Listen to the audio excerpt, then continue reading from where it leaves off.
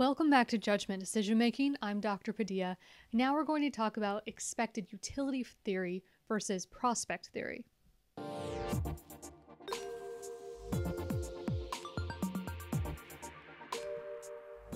Now, both of these theories are really interested in understanding the rules that govern people's choices between simple gambles.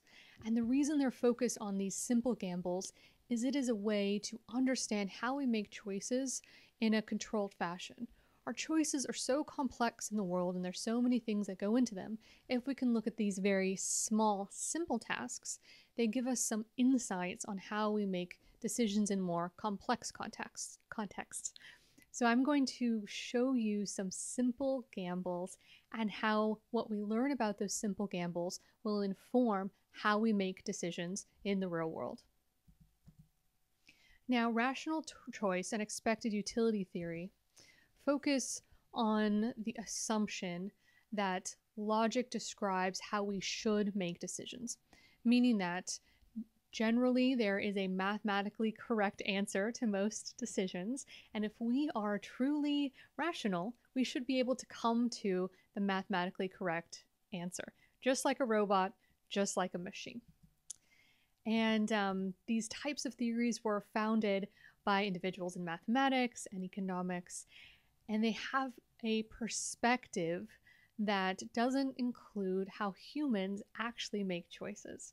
Now, in contrast, there's prospect theory, which was proposed by Daniel Kahneman and Amos Tversky, and it suggests that how humans actually make risky choices without assuming anything about their rationality. Essentially, these individuals were psychologists and knew that there's so many things that influence our decisions. Emotions and priming, we've talked about so many other heuristics. And when they originally formed prospect theory, they didn't, understand the implications of all of those different types of emotional decision-making components. But it later went on to prove to be incredibly informative and influential, even in economics, and it founded the field of behavioral economics. And Daniel Kahneman, he ended up winning a Nobel Prize for this work because it was so influential. To think about how humans make decisions and how their emotions influence those types of economic decisions. Now, prospect theory, like I said, involves emotion influencing our decisions with uncertainty. And there's three components that I'll talk about today. First is loss aversion. This is where losses loom larger than gains in our mind. I'm going to present you with a scenario that I'll walk you through. Let's imagine that you have money invested in two stocks, A and B. You currently own 1,000 shares of each stock, and you can see some information about the stocks in these tables here. Now, both stocks currently sell for the same price of $15 a share, meaning that if you sold these stocks today, either A or B, you would get $15,000. They're worth the same amount today.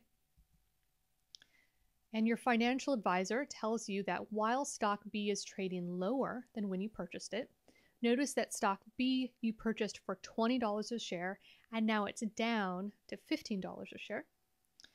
She believes that it will grow at the same rate as stock A through 2025. So this is her prediction for 2025. Both stocks will be valued at $25 a share. So that's to say that right now at this moment, they are the same value, and their value is expected to increase at the same rate in the future. After 2025, she believes that both stocks will perform at average market rates. Okay, so the question for you is, say you want to sell your stock and buy a car, and you don't have to worry about taxes in this scenario. Which stock do you sell? Do you sell stock A or do you sell stock B? I'm going to give you 30 seconds to make this decision. I want you to look at the other details in the table as you're thinking about it. Okay, begin.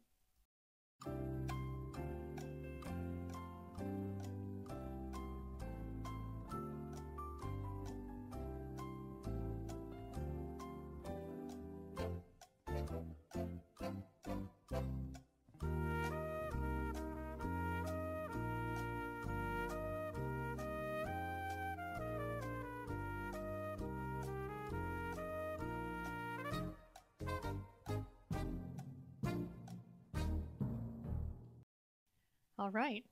30 seconds feels like a long time when you're watching a video. When I do this in class and I say you're going to have 30 seconds to make this decision, students usually panic a little bit, but it's quite a lengthy time to make this type of judgment here. Okay, so let's start with some predictions from rational choice and expected utility theory. What the prediction would be if this type of theory was correct is that 50% of the time people would sell stock A and 50% people would sell stock B. They are equivalent in price right now. You get $15,000 no matter which one you sell. So it's really a coin flip which one you should be selling in the terms of expected utility theory.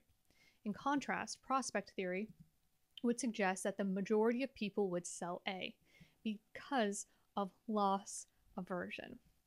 If we look back at the stock table, notice that for stock A, there is gains. You gain $5,000. And stock B, you actually have lost $5,000.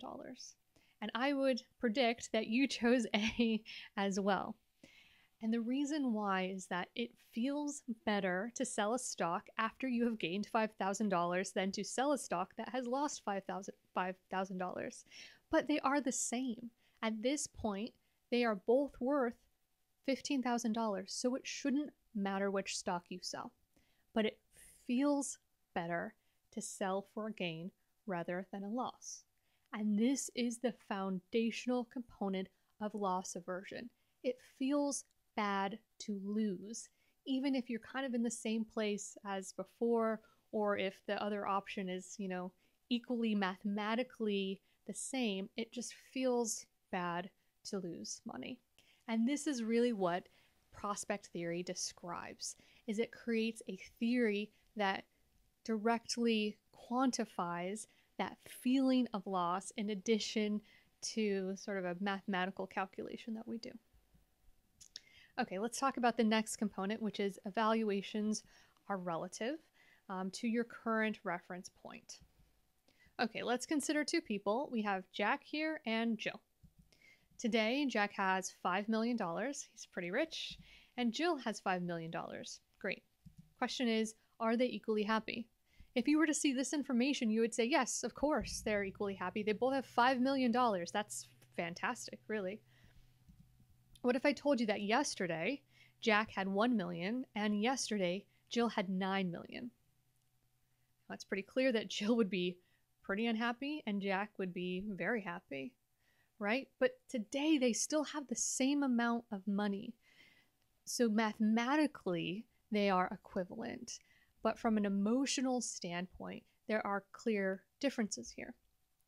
This is to say that evaluation is relative. We don't think about how much we have at this moment in isolation. We compare it to how much we had in the past. And that comparison makes up how we feel about how we're doing today. People's choices are based not on dollar values, but on psychological values of the outcome, how our psychological system feels about the situation we're in.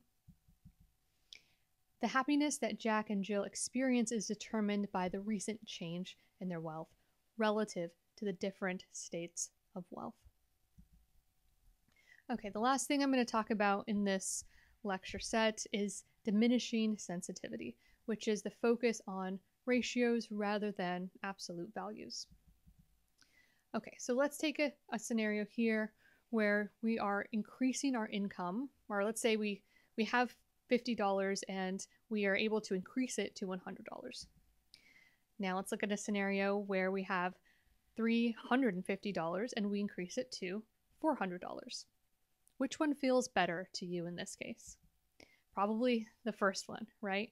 We're essentially doubling our money. We have a massive increase compared to the one at the bottom. But the absolute increase is just $50.